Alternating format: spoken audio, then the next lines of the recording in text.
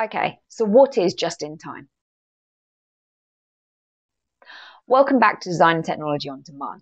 My name is Charlotte and I make weekly videos helping you to succeed in your design and technology GCSE. I just want to say a massive thank you to anybody that has already hit that subscribe button. If you haven't already, make sure you do, as it does help support my channel's growth. So let's recap. In previous videos, we've already learned about flexible manufacturing and continuous improvement, Kaizen. How does just-in-time differ from each of these processes, and which companies actually benefit from this? So JIT, which is the abbreviation of just-in-time, is an inventory system that receives stocks and goods just as it is really needed. For example, you're out shopping one day and you find that perfect sofa. You buy the sofa. The order is then sent to the manufacturer. Materials are ordered, the sofa is made, and then they're sent out to you on delivery. So it seems pretty logical. Just as that purchase is made, the materials are ordered, the sofa is created, and then the sofa is sent out. Doing it in this way saves a lot of wastage. But what wastage are we actually talking about? Well, let's take that same product, but not use the JIT system. The manufacturer produces 100 sofas. These sofas have a large upfront cost in materials. Once produced, they will need to be stored, in more cost of paying out for rental space, all while the company waits for the purchases to be made. Let's say the company only sells 50 out of the 100 sofas produced, especially in things like fashion, interior, and electronics. Trends, improvements, and the best next thing creates products to become quickly outdated and obsolete. More waste into landfills and loss of profits if sold at a discounted rate. Can you see the difference? Just in time reduces holding of material. No need for that extra rental space of storage of products and material. And most importantly, companies don't end up overproducing products. Let's look at a couple of companies that use this system. A good example would be the Burger King franchises. Their hamburgers are cooked when an order is placed. This saves waste and ensures the freshness in each burger. I'm sure you can all relate to this when you order a meal and the burgers tend to be hot, fresh off the grill. However, sometimes those fries can be cold and lukewarm.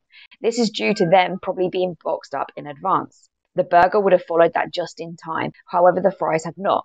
Obviously, they will have to hold a substantial amount of inventory of ingredients on hand, otherwise they wouldn't be able to function. You wouldn't want to wait for somebody to go to the supermarket to get your ingredients just to be able to produce your burger. Remember, they are a fast food chain.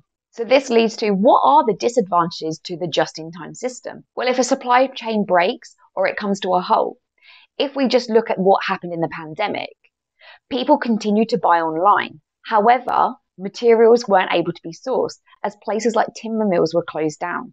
Also, many of us don't like to wait for our products to be made. If we just take that dream sofa, it potentially could take weeks for them to source the materials and actually produce and send it out in delivery, where there are places like IKEA that you can get products straight off that shelf. Other disadvantages may be that you have to pay fully in advance straight up front. You look at it from the angle of the actual company.